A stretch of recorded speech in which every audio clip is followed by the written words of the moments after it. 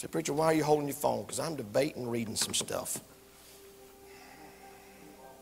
Why are you so worked up, preacher? Oh, I don't know. I don't know. What about this tweet that came out last week after the verdict? I would rather be guilty of trying to lift the load of my fellow brother than to attack and criticize them for their humanity. Molesting little girls is humanity. God's word creates and comforts and builds. Satan's words attack and accuse, malign and destroy. Don't let your words be a tool of Satan. Oh, he's waxing eloquent. It's a sad day when God's people are the ones who oppress. Instead of fighting like the enemy to oppress your fellow believer in the Lord, you should be like God and be merciful to help lift another's burden. Here's another one. Accusers love to make mountainous accusations and then claim victory over molehill results. These are independent Baptist preachers, retired pastors, men old enough to be my daddy. Here's another one. 95% of the convictions come from plea bargaining, which is often coerced. We don't convict the guilty enough. We coerce the innocent too much.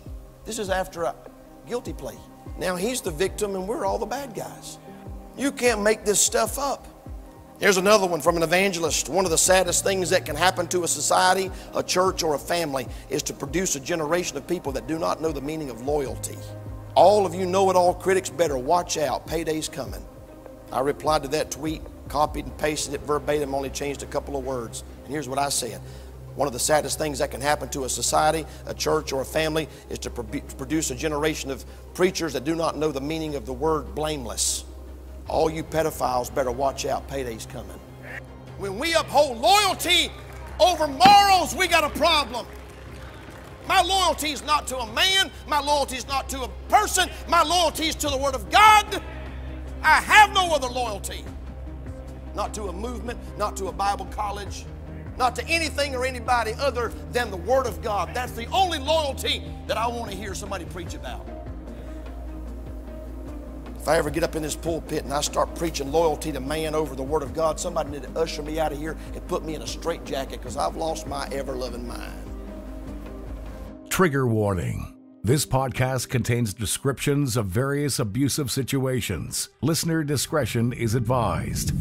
You are listening to the Preacher Boys Podcast, a podcast shedding light on decades of mental, physical, and sexual abuse within the independent fundamental Baptist movement. The testimonies shared on this podcast are told from the personal experience and perspective of the survivors. Not all legal outcomes are known or final. Any suspect is presumed innocent until proven guilty in the court of law. To find more information about the Preacher Boys podcast and upcoming documentary, visit preacherboysdoc.com or connect on Facebook, Instagram, or Twitter with the handle @preacherboysdoc. Now, here is your host, Eric Skwarczynski. All right, Pastor Shiflett, thank you so much for joining me on the Preacher Boys podcast. Now, the very first question, because I've been curious for a while, who is Stacey Shiflett? Like, when you describe yourself, what's kind of your background? Who are you? That's a loaded question. I'm definitely multidimensional. Okay. I'm a Baptist preacher. I'm a husband of a precious wife. We just celebrated 25 years. I've got 5 children, from 23 all the way down to 8. 4 of my oldest kids are graduated from high school, and then I've got an 8-year-old. So I'm a dad. I love to sing, write songs, play instruments. I'm a carpenter. I got into construction back in my teen years, and so I'm a builder and a carpenter, and love to build things and put my tool pouch on and get dirty. I like to deer hunt. I like to ride dirt bikes. I like to read. There's a lot of different sides to me, but I am a 5th generation Baptist preacher. It's just my heritage. My wife's the 2nd generation. Her dad was a pastor. And so our ministry is our life, church, ministry, the Bible, reaching people. and trying to help people find God's will and live for God. That's my passion. That's what I'm all about. So you're a fifth generation pastor. Wow. I thought I was fourth generation. I knew I was fourth generation. Right. And then last year I discovered that it goes all the way back to the 1800s of my great I think great granddad. He was married to a full-blooded Cherokee. He had a beard down to here. Okay. Yeah, it's just it's crazy. And the church that he used to preach at, they're still having church in Alabama. So yeah, that's my heritage, Eric. Wow. And was it Baptist all the way down the line? Was it 5 generations of Baptists? Perfect. Yep. Right. Yeah. Wow. Okay. So tell me a little bit, just like growing up within IFB culture, growing up. I know we've talked previously, and like it sounds like you've always kind of defined yourself as being a little bit outside of like the quote unquote movement. But can you talk to me a little bit about just growing up, pastor's kid, like what your experience with kind of, religion and faith was as a young kid? Yeah. So my dad surrendered to preach when I was about 4. That would have been in 76, and started pastoring small little churches down in South Georgia. And then he took a church in Valdosta. My experiences in church has been like anybody's that's been in church. The highlights of my life, the greatest blessings of my life, some of the worst nightmares of my life. I've been hurt. Anybody that's been in church for any length of time has been hurt, because there's just people. But my dad got voted out of a church in the late 70s, and that put a bad taste in my mouth to start with as a little boy, at just how church members that get fouled up and bitter can be, how they can act. And then, I just grew up. My dad was a pastor and a missionary in the South Pacific. We were in the Samoan Islands and then the Hawaiian Islands during the 80s. Right. And then moved back to the States in 89, I think it was. And my parents were in several churches. A lot of people that's got a bad story that happened in one church. Mm-hmm. I had a lot of bad things happen in a lot of churches. Okay. So you diversified a little bit with your. Well, it's just, yeah. I've got such a multifaceted perspective of how things are because of that. Yeah. A lot of people, their whole perspective of church is the one church they were in, something bad happened, or the one bad pastor, or the church split, or ever how they were treated at this one church. Man, I've been in many churches all over the country. And so I've got a pretty diverse take on things. But some of the sweetest people I've ever met, some of the most godly people, sincere people I've ever met, I met in church. And some of the most wicked, demon-possessed people I've ever met were Baptist church members. So I've seen it all. Right. I've heard it all. And, I say this before, I've said it from the pulpit, that nothing that I've dealt with and experienced in my ministry has soured me on the church. I still love the church. I love what God does in my heart and in my life and my family. I'm where I'm at because of God working in my life through the preaching of the Word of God. But yeah, along the way, there were a few bad apples. Right. And along the way, there was some gut-wrenching moments. And you have to just kind of put all that in perspective and just stay on track with God. But somebody asked me, said, how were you introduced to the independent Baptist movement? I said, I think it was C-section.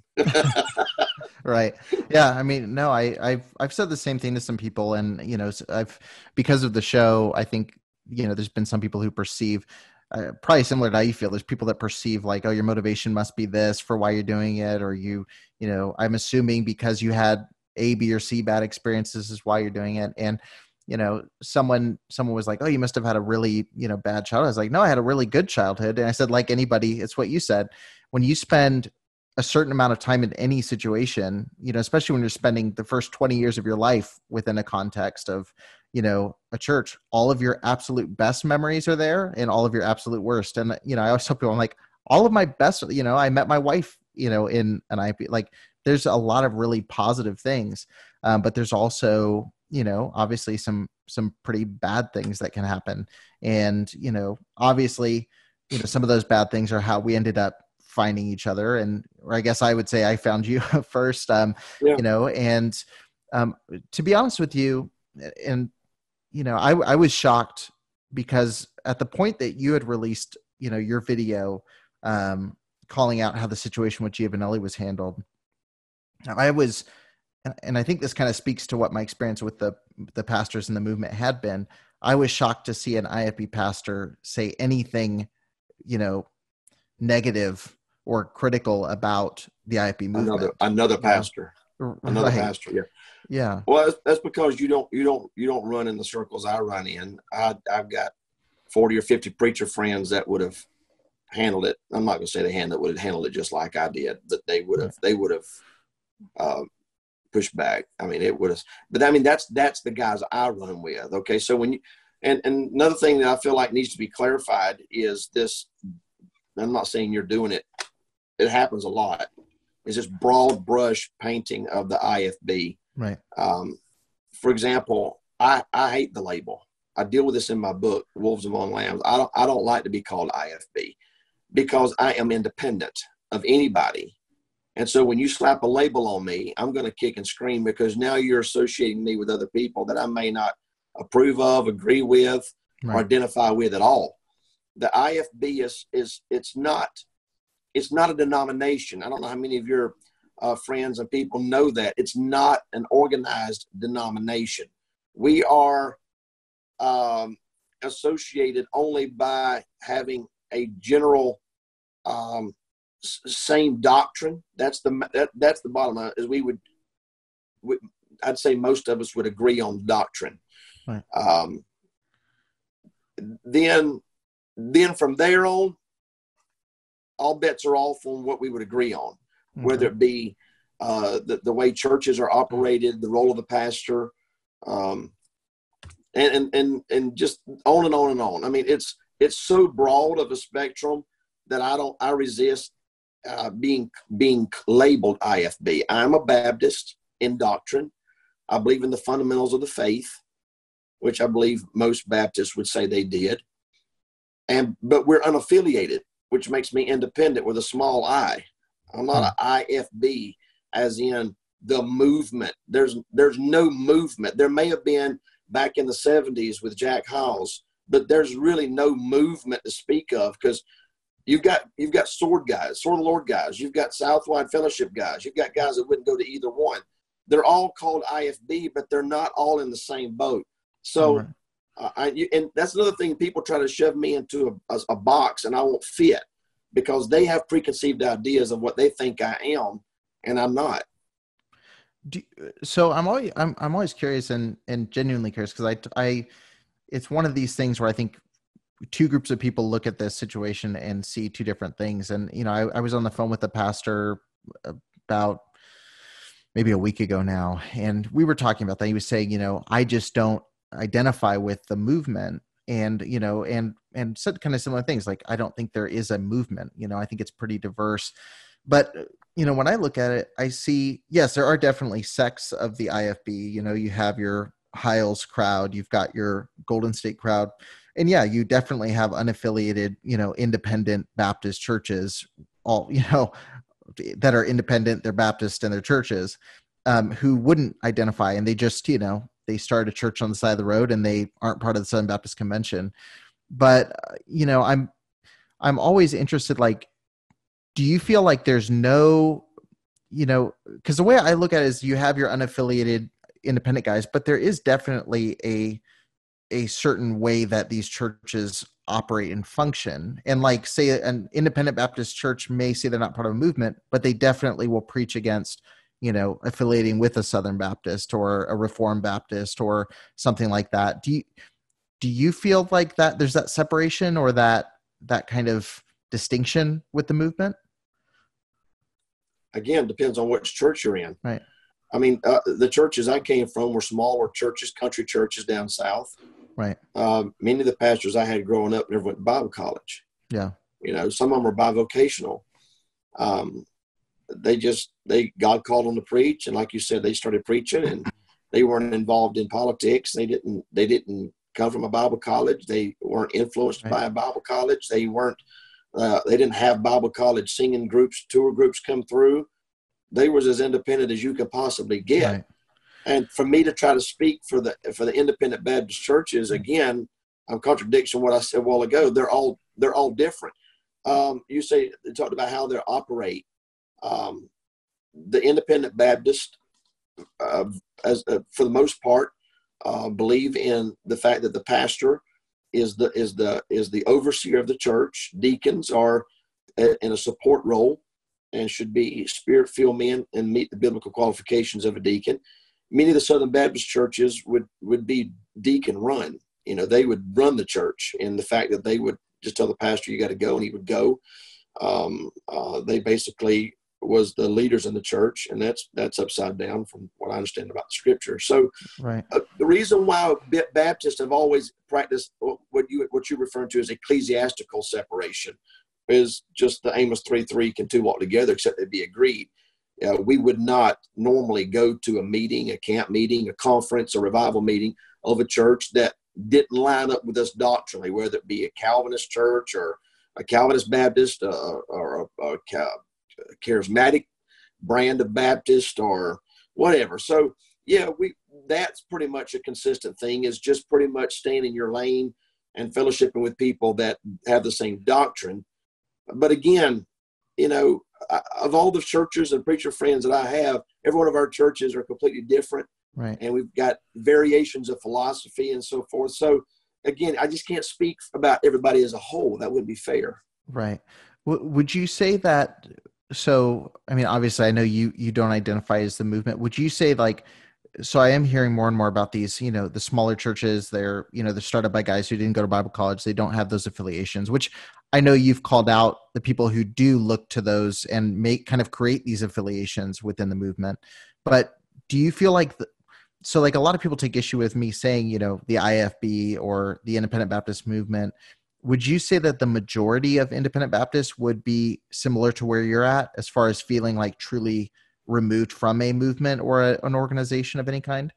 Yeah, most of the guys I run with would tell you I'm proud to be an Independent Baptist, but they would also flinch at the label of the IFB, right? Because of what it's become, what it's turned into, what it's been associated with, and these guys that preach for, guys that I have in to preach for me, they're good guys. They got character and integrity. They may not have thousands of church members, but they're gold. Their family's solid. They're faithful. They're consistent. These guys haven't changed. They haven't drifted. They're still on point from where they were 10, 15, 20 years ago, which is a good thing, especially when you're talking about biblical things. So they would be like me. They would cringe if somebody says, "Oh, you're one of those IFB." We're like, "Man, don't do that to me," because it has now become such a negative connotation that we just really would rather not be lumped in with everybody else. Sure.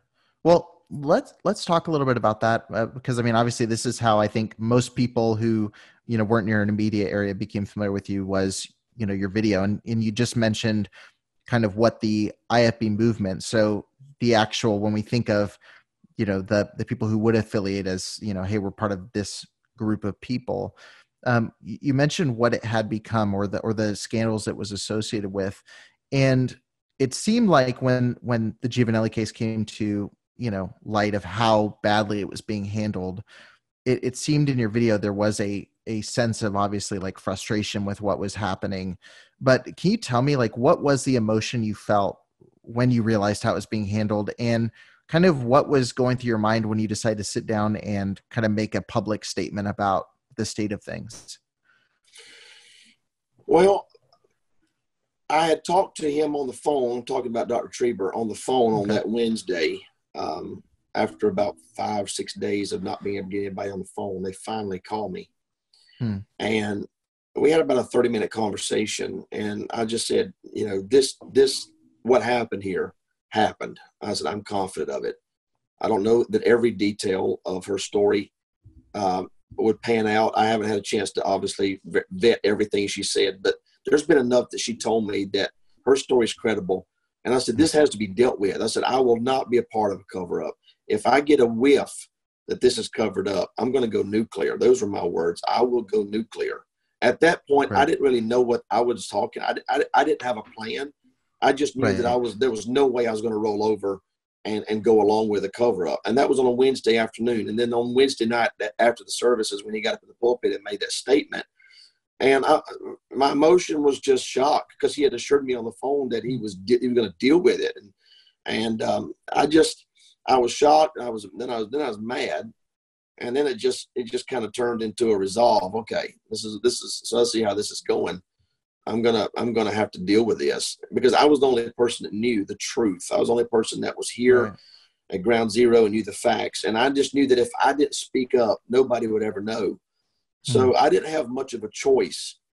And I just began to get word that they were going to accuse me of mishandling the situation, not giving Cameron a chance to defend himself, and he was innocent, and she was lying on him. And I just looked at one of my assistant pastors and said, "Go get the camera. I'm fixing to make a video." I called Sarah, made sure she was okay with it. I actually sent her the video after I made it, let her and her husband look at it. Said, "Are you okay with me putting this out?" She was weeping. She said, "Yeah, thank you."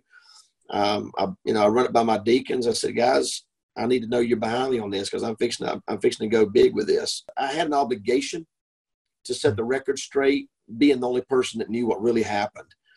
And up until that point, I had never had a problem with Brother Trieber. I'd been out there several times. I preached out there. I'd sang out there. My daughter was in college there. For people, just don't throw this in, Eric, for people that accuse me and says, "Well, he had it out, Pastor Shiflett had it out for that church, that ministry." I was personal friends with probably 12 or 15 Bible college presidents, and I chose to send my kids to that school. Okay, so that's got to say something. That was the school that I felt like I would be comfortable with them being at. But then when this whole thing just went sideways, of course, I pulled my daughter out, and it just went downhill from there. But to answer your question, there was an overwhelming support for that video. I would honestly say 99.9% of the feedback, responses, emails, phone calls, letters, text messages that I got was, "Thank you. It's about time somebody said something." And I mean, I was getting phone calls and text messages from nationally known pastors and preachers in America that I couldn't believe. Said, "You did the right thing. I support what you did." So I don't think there's as many people out there covering up as what some people think. I think there's too many. I think there's way too many. One's too many. Yeah, right. I don't think it's as many as people have allowed themselves to just say, "Well, everybody's covering up." Everybody's not. And people are tired of it. And a lot of people are doing what they can within their own capacity to try to stop it. I just had the fluke opportunity to stand up, and it went viral. I mean, the video absolutely went viral, and I'm still getting letters from it 2 years later. Yeah.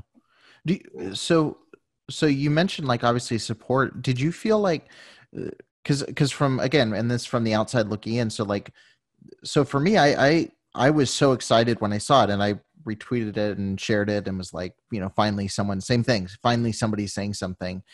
And in my mind, I was like, I don't know what I expected. I feel like I expected the floodgates to kick open and for a bunch of people to publicly say what I think people had privately been kind of saying.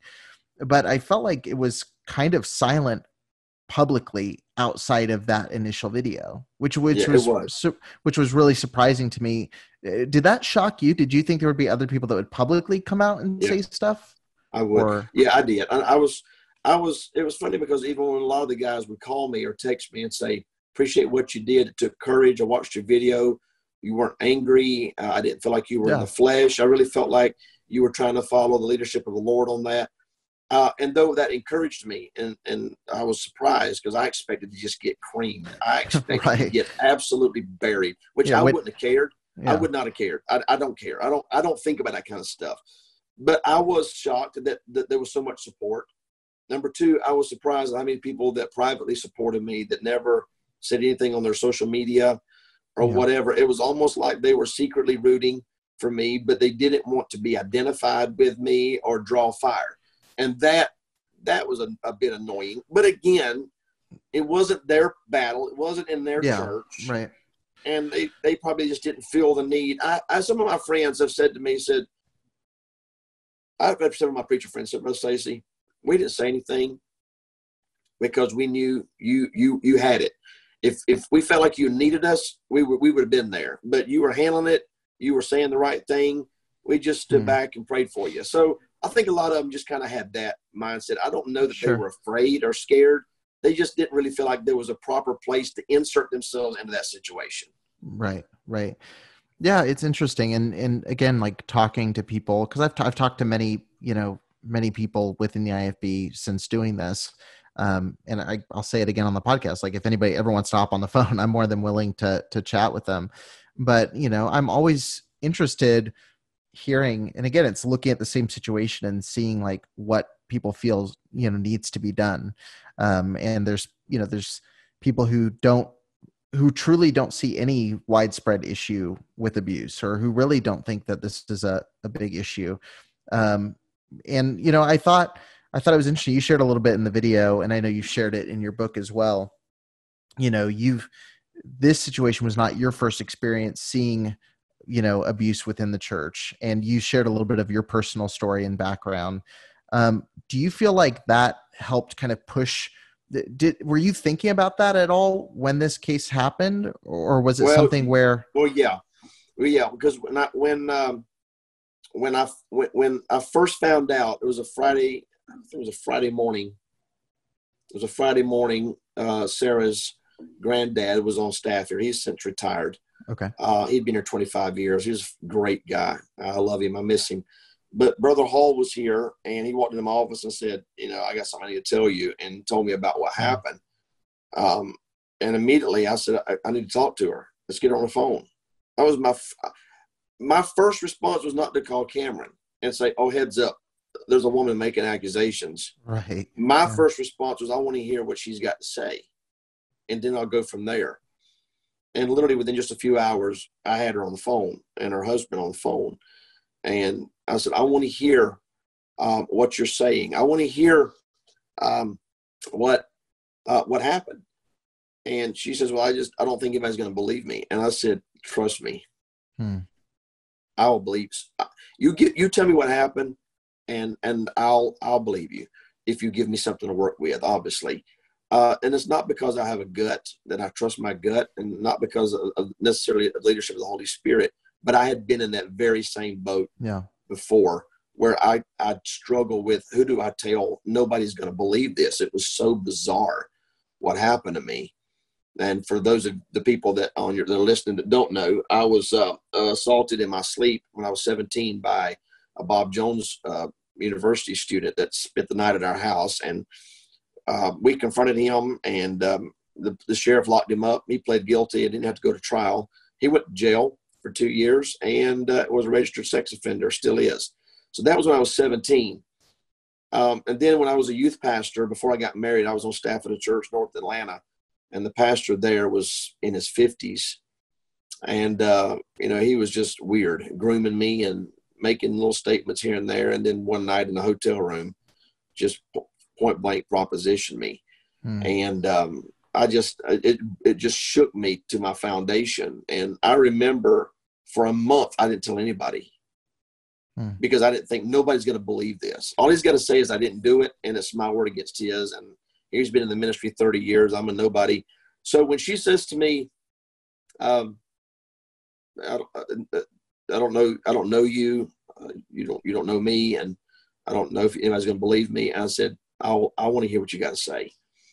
And so I could relate to that lost, helpless feeling when you've got a story to tell and you don't know who to tell it to. Right.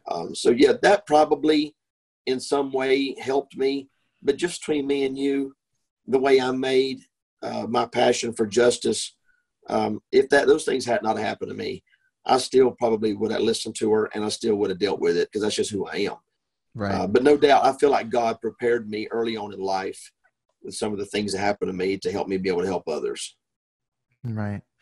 Yeah, I definitely get that sense that, like when I think of from the outside looking in, when I think of Stacey Shiflett, I think like fighter.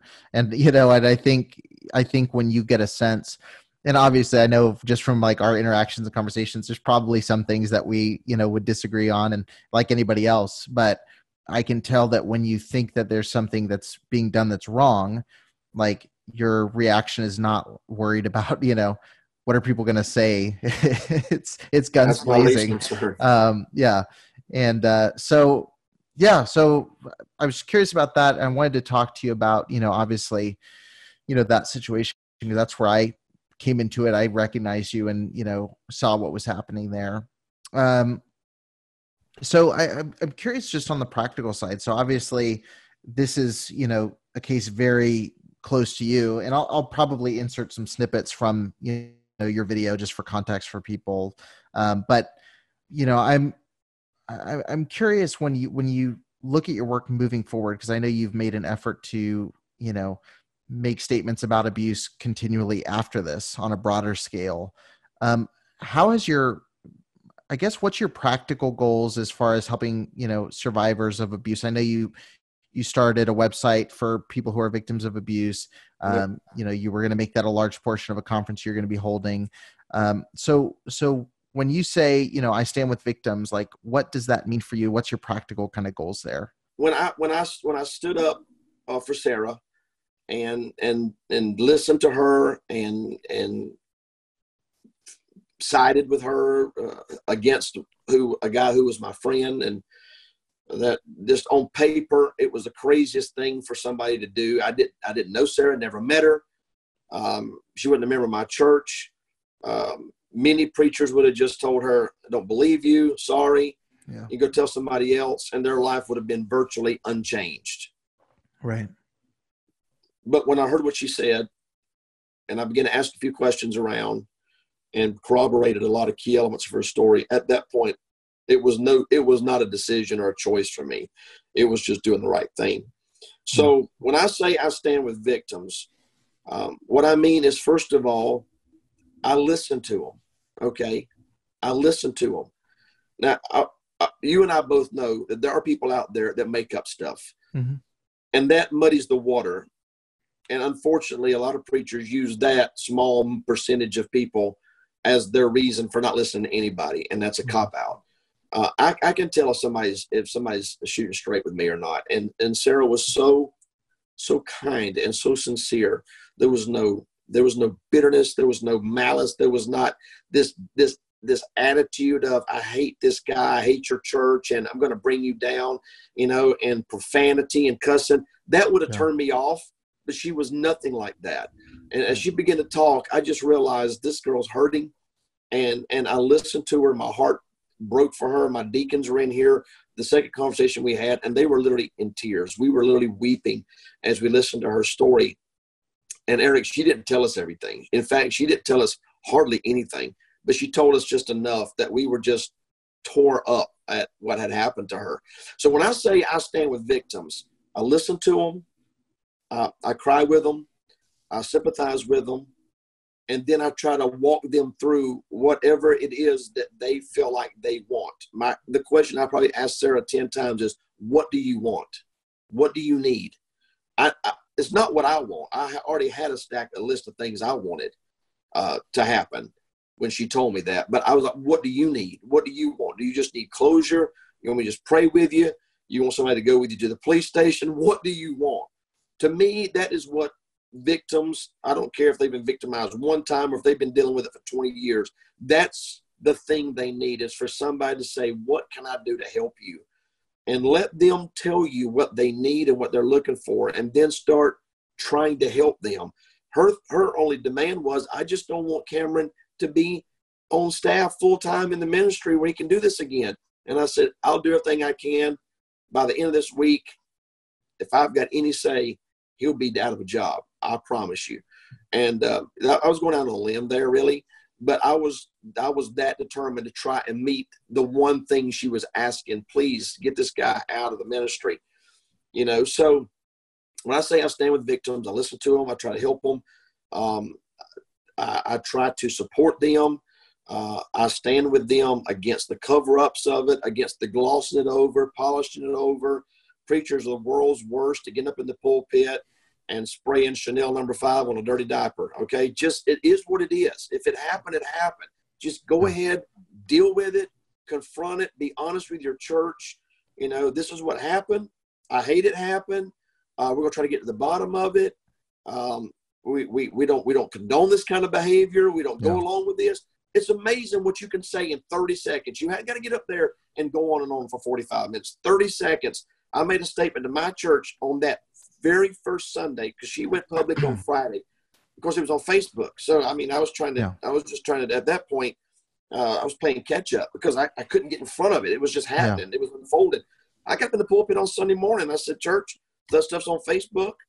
I don't know what all's going on, but I'm looking into it. I'm dealing with it. And when I find out more, I'll come to you. In the meantime, let's just pray. And I'm very honest with my people. And it's funny because when you do that, it cuts out all the gossip. There's nothing to gossip about. Everybody's like, okay, Pastor Shiflett's aware of it. He's going to deal with it. He's not going to cover it up. As soon as something breaks, he'll tell us. And they walked out the door talking about something else.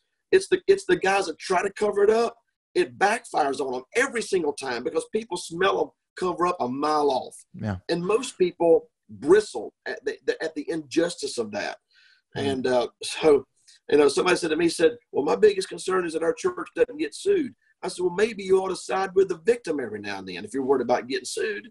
Yeah. It's like they don't think about it. Let's just cover it up, make them go away, act like it didn't happen. And that's not standing with the victim. Right. I'm curious about that. Like, what do you think about, because obviously a lot of churches are getting involved in, there's been a lot involved in cover-ups, I mean, obviously you've referred to your own experiences with, seeing ministries try to sweep under the rug, cover up, like, do you think that churches should bear some responsibility for when abuse takes place in their ministry? So like, I mean, we're seeing that happen. I mean, there's churches in, Wildemar right now with, multiple cover-ups. And I know you probably don't want to speak to specific, church examples, but, you're seeing organizations like this where they're getting hit with lawsuits for negligence or for allowing things like this to go on. Do you think that's something that should be happening? Do you think that that's like, again, I'm going to go back to what I said a while ago. If I was a pastor at a church, which I was a pastor at a church where the guy before me did something wrong. Right. I said to the victim, what do you want me to do? What do you need? And I did everything I could to try and meet that need. I think a lot of pastors and churches are getting sued because they're not willing to make any concessions at all, do anything at all to recognize the pain, the sufferings, the hurt of these victims. Again, they're more concerned about how's this going to affect my church? How many people am I going to lose? Am I going to be in the media? Am I going to get sued? If they would just do the right thing and not worry about any of that, my word to them would be just do the right thing. Don't worry about the rest of that, and you'll be fine. It's the circling your wagon and kicking into to self-protection mode that many times compounds the problem. I was a victim of circumstances. Jack Trieber was a victim of circumstances. He had nothing to do with what Cameron did here 11, 12 years ago. Right. All he would have to said was, listen, I wasn't there. I don't know what happened. If this happened, this is terrible. I can't go along with it. We're going to look into it, try to find out what's going on. We're going to talk to the victim and get some more information. And if with this happen, we're going to stand with her. I mean, again, a 30-second conversation. It's not complicated, but they don't do that. They start covering for each other. They start building these walls. They start pushing the victims away, making them feel like they don't have a right to say anything. And I'm not saying that the victims many times are justified in all of their demands, but it's been my experience that if you'll just meet them halfway, they're just so grateful that somebody recognizes and acknowledges what's happened to them. And that's just not happening. And I hate it. It never crossed my mind that we were going to get sued. That was the furthest thing from my mind was, what happens? What am I going to do if we get sued? Well, if we get sued, we get sued. But if I get sued, I'm going to get sued having done everything I possibly could to make sure this person's okay. Yeah, it's that's one of the most interesting comments I always get is, like, well, we don't want to keep talking about abuse because it's hurting the cause of Christ. Or if we talk about this or show it, I'm like, isn't the abuse hurting the cause of Christ? Like, isn't the cover up of that look a lot worse than, if it comes out like we're seeing. You see that happen with First Baptist of Hammond. You see that happen with, all of these ministries with, legacies of abuse. And it's just been cover up after cover up because there's these political, for whatever reason, they bond together more than they do with their own people. I'm going to make a bold statement here. I'm going to say the cover-up's more damaging to the church than the actual crime. Yeah. People as a whole understand the depravity of man. Okay, this pastor is a con artist. He's a charlatan. He's a womanizer. Okay, we live in the real world. That's going to happen every now and then. What they can't stomach is everybody circling the wagons and act like it's not that big of a deal. That is what's hurting the cause of Christ. Right. I want to prove that to you. Because what Cameron did here, he did it. It was in the news. It was in the newspapers. It was on TV. It happened. I have yet to get one negative response from our community or from the media or have one family leave our church over what Cameron did. Yeah. Because of how I handled it, how I responded to it. It coalesced and brought people together. Yeah. Our people in this church, and he was their pastor 11 years, man. I'd only been here at the time 3 or 4. For me to have to get up in the pulpit and say, the former pastor that many of you got saved under, that baptized you, married your kids, buried your grandma, this guy did this. That wasn't easy for me.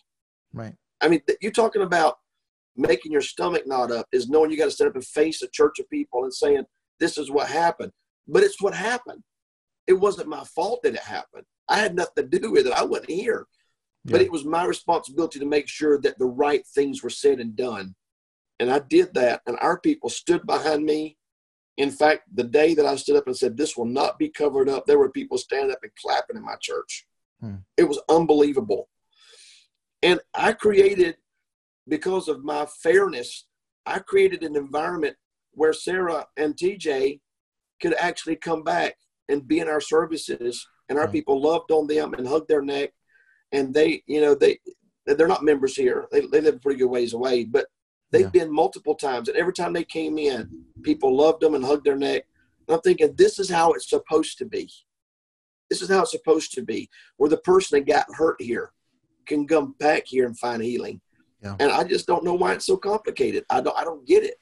Right. Well, I think you erased in many ways, you erased the cover-up side. You took out the organizational, responsibility, because at the point you would have done nothing, there would have been a shared responsibility for anything that would happen moving forward, and that's where I just don't understand, I don't understand how guys think they're protecting their name by hiding this stuff, because the story in their defense, in many cases, that's how they were trained.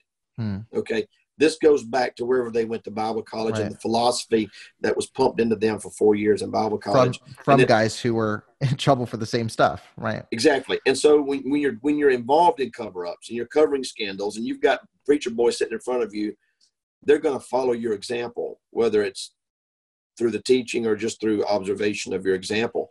And so that created just a widespread philosophy that was flawed for the cause of Christ.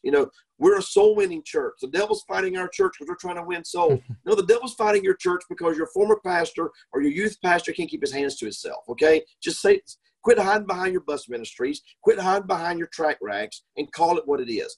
And just man up and own it. And that's the thing that bothers me, that they're just like, and then they look at you like you're crazy because you're going, but this isn't right. No, I can't believe you're siding with these people that are trying to destroy our church. These people are not trying to destroy our church. The guy that was messing with the kids in the back room was trying to destroy the church. Right. You know, and it's so cockeyed how they look at it. I don't see how anybody that's been in the ministry for longer than 6 months can still think that way. It blows my mind. But again, that's how they were taught. And so I wasn't taught that way. Right. I was just taught to be honest and be real and be genuine, be transparent, have accountability, and have a heart for people, and not be so self-centered and cultish and be a dictator and tell everybody in your church what to think and what to say and not to say. Just do the right thing. Your people will follow you. Yeah. I usually ask the question on the show, but I think we've kind of hit it as, whether or not we think abuse is a systemic problem in the IFB. And I think you kind of answered that earlier when you said, I wouldn't associate with the movement. There is definitely, I think we agree there is for you to be an anomaly, there has to be something that is normal that's, not great. So there is definitely people who would align with the movement. But I want to kind of just go a little bit deeper because you are a pastor and, you talked a little bit about like the ecclesiastical separation, the way the church is structured. And, I look at, you gave the example of you and, Jack Trieber, like there's two people got the same information, same time frame, two different responses. And I have to ask, because like when I look at the IFB, one of the things that concerns me, especially now dealing with a lot of survivors, is there's not a lot of accountability in a lot of these churches. And you had mentioned earlier about, there being one person, one pastor leading the church versus an elder-led church and things like that. And, theologically, like my understanding is like a plurality of like leadership and elders is a good thing.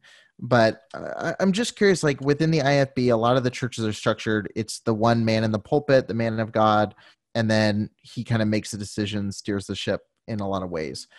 Do you think do you think the structure of the church lends itself to abuse being able to be covered up a lot easier? Because there's not that, like for most pastors, there's not another pastor you can come in and say, hey, have you thought about this? Or why are you doing that? Or you know what I mean? Yeah, I know exactly what you're saying. And I've heard and read of people that felt like because of the way the church government is set up, that it opens the door for corruption, for abuse of power. And it does, no question about it. But I want to say this. In 1 Timothy chapter 5, Paul said in verse 19 and 20, and you never hear these two verses preached or quoted together. Against an elder, that would be a pastor or someone in leadership position, against an elder, receive not an accusation, but before 2 or 3 witnesses. Period. Next verse. Them that sin, rebuke before all, that others may fear. You never hear that second verse joined in with that, and that's the context. Yeah. What it is that is a protection against false accusations, which happen, unfortunately, they happen against God's men. Right. Not necessarily about sexual abuse. It can be about a variety of things. He said this to me or whatever. And so there is the benefit of the doubt goes to the pastor. But if there are 2 or 3 witnesses that vouch, that are willing to come forward and say, and that many times is the glitch in this whole thing. You can't many times find 2 or 3 people that are willing to stand up and say, listen, preacher, you're wrong. This needs to be dealt with. And then take it to the next level. There are biblical provisions for that when it happens. Unfortunately, many people that have been done wrong respond wrong. And 2 wrongs don't make a right. Okay, if I'm a pastor and I hurt you in some way, or I say something to you and I do something wrong to you, and in your response, you just go and start trying to destroy the church and pull people out, and you never deal with it biblically, you're not helping the situation. That doesn't make what I did any less wrong. But that's many times what church members do, is they don't respond biblically to a situation that desperately calls for people to be spirit-filled, spirit-led, and go by God's formula for dealing with a problem. And so then it just kind of spirals. And here's what happens, and I've seen it happen so many times. A pastor may be wrong. 3 or 4 people get wadded up about it, and then they respond wrong and start acting horrible.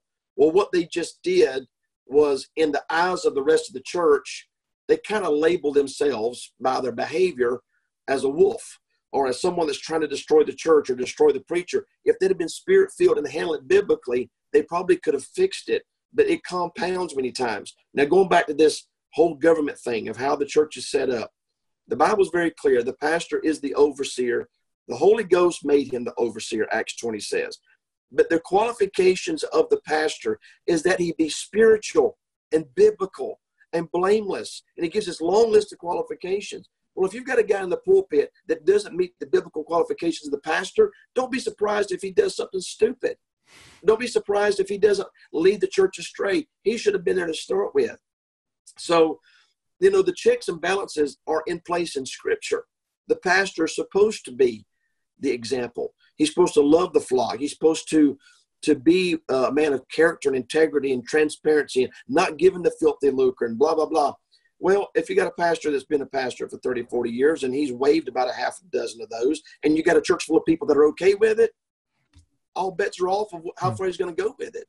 And so the problem is not the Bible, and the problem is not the government setup that God gave the church. The problem is either the pastor or the church members or both are not spiritual and doing things biblical. And that's a recipe for disaster. Right.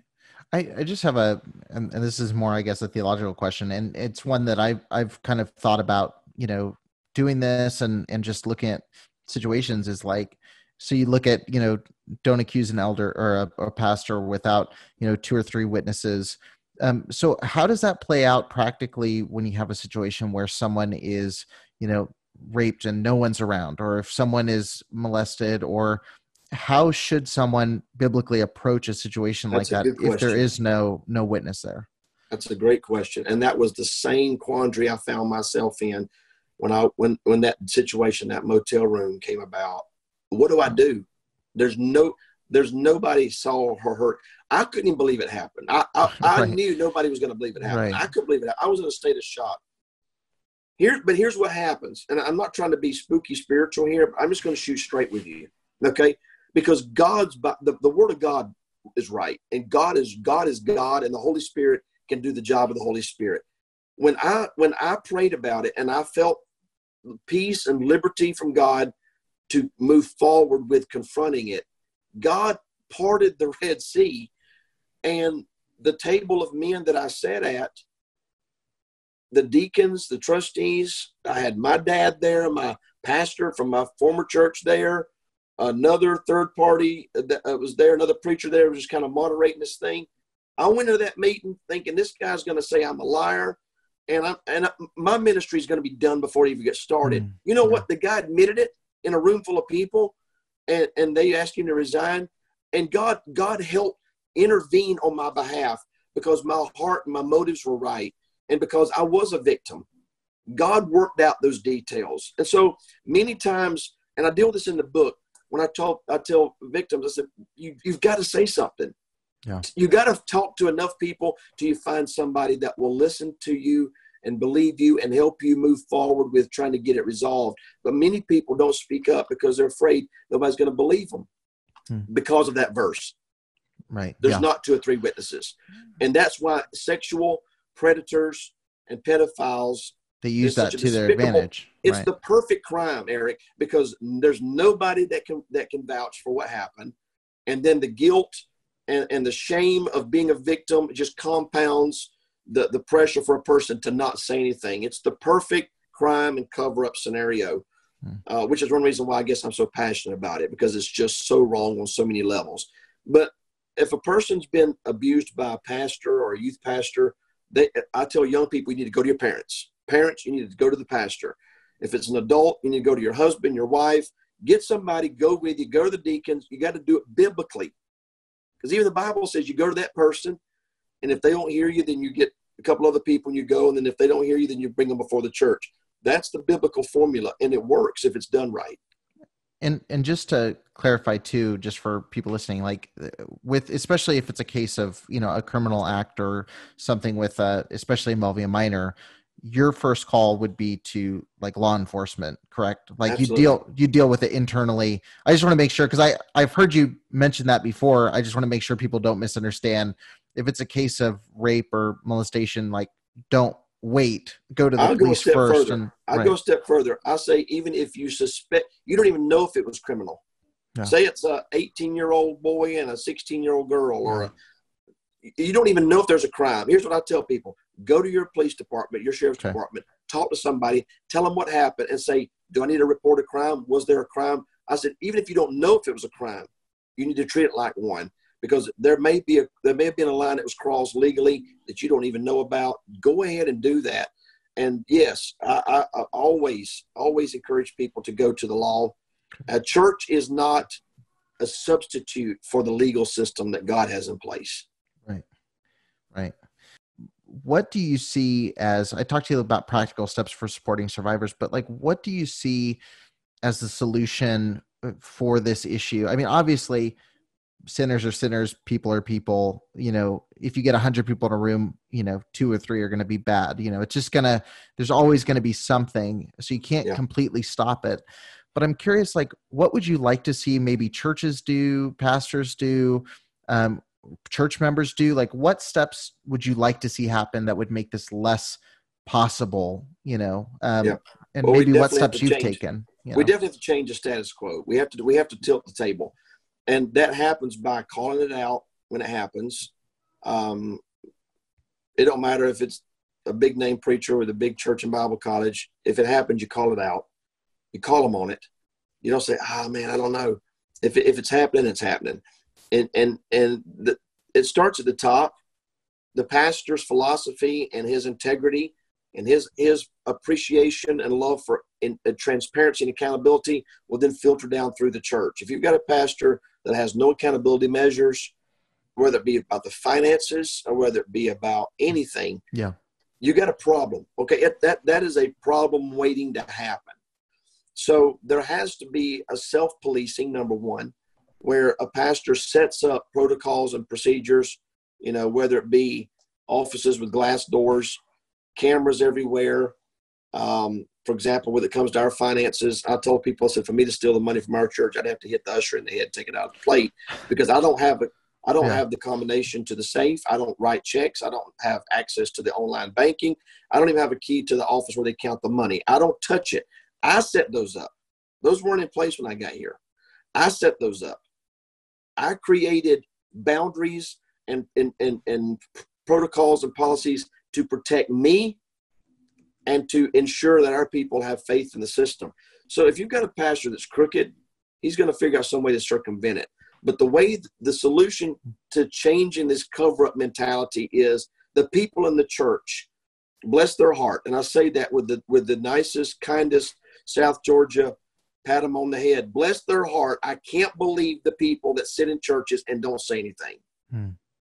Obviously, if a pastor's not saying anything, that's a problem. But when you've got a church full of people and daddies and husbands and mamas that don't say anything, that's a big problem. They're enabling that pastor to keep covering it up. If I was to stand up in this pulpit on Sunday morning and do something that even looked like a cover up, my church would stand up and say, I don't think so, Doc. No. They would shut me down. I've trained them to do that. But if you've trained your people and you've suppressed them and you've put muzzles on them, and anytime they ever came to you, you shot them down or you shot at them from the pulpit and made an example out of them, made it so uncomfortable that they had to leave, and then you ostracize them and you tell your people, don't talk to them. They left our church and they're blacklisted. That creates a cult mentality where nobody wants to speak up. Yeah. Well, a person that would sit in a church like that, they're a victim waiting to happen. I'm sorry. Yeah. They need to get their family out of there and get their church, their family in a healthy environment where the pastor understands his biblical role and his biblical limitations as a pastor. He's awesome. He's not the Pope. He's not the cult leader. He's the shepherd. And as long as I'm operating within the parameters of that scripture, I've got a biblical right to do what I do. But the minute I sidestep that Bible, I'm on my own and I am open to whatever attacks happens. Right. That's awesome. Yeah, that's a really good answer. And I think that's a really good place to stop for now. I feel like we could probably talk for 2 or 3 more hours about this subject, but I really appreciate you taking time to do this and to sit down and discuss this with me. And just before we go, I know there's people who maybe this is their first time hearing from you, and maybe this is their first time knowing about the work you've been doing in this area. So what's maybe the best 1 or 2 places for people to follow you or to check out your resources or materials on this subject? Oh, that's good, because I've got Twitter, I've got Facebook. Our church has a YouTube channel. I have a YouTube channel, but our church website, cbcdundalk.org, has got my cell phone number. I'm available. I mean, I've had hundreds and hundreds of victims call and email me and my wife, and we're still counseling people that have read our book. God's used it to help so many people. And so we're available. If I can do something to help, I've had pastors call, say, I've got this going on in my church, walk me through how to fix this. We're available. I don't have all the answers. If I don't know the answer, I'll tell you I don't know the answer. But I believe that together we can turn the tide. We can restore our credibility. And I would just really encourage your listeners, if you've got folks that are not in church, that are out of church, maybe they got hurt, they got mistreated, they got abused, I would really encourage them to not throw the baby out with the bathwater, but try to find a good church where there's a godly pastor, pastor's wife that are trying to do it God's way, and get back into the work of God and in ministry, and don't just become a casualty. That's the part that kills me, is people just get washed overboard in a storm, and it hurts. And the devil's, he would love to see people just get out and discouraged and get bitter and have a bad taste in their mouth. Yeah. And I would encourage them, find a good church and a church family and people that'll love them and be good influences, and stay in the Word, stay on their knees. And if I can do anything for anybody, I'm available. You can reach out to me. Again, my name, Stacey Shiflett, is pretty much how you find me on Twitter or Facebook or whatever. And so, yeah, Eric, and I appreciate the interview. I appreciate the questions, and I hope it was helpful to some people. Don't judge all of us by the few knuckleheads you've run into. We're not all the same. So, no, awesome. Well, yeah, again, I appreciate it. And definitely, I'll put all the links in the show notes so people can find your information, and definitely recommend to people to check out, some of your content. Go to pick up a copy of Wolves Among Lambs, and that way you can get a good perspective and hear some more of your story. So thank you again so much for coming on, and we may have to do this again sometime and get a little bit deeper. I'm game if you are. Perfect. All right. Well, thank you so much. Thank you. Thank you for listening to the Preacher Boys podcast. If you appreciated the content on the show, please leave a review on iTunes, and don't forget to connect with us on Facebook, Instagram, or Twitter with the handle @PreacherBoysDoc. Additional information can always be found on PreacherBoysDoc.com.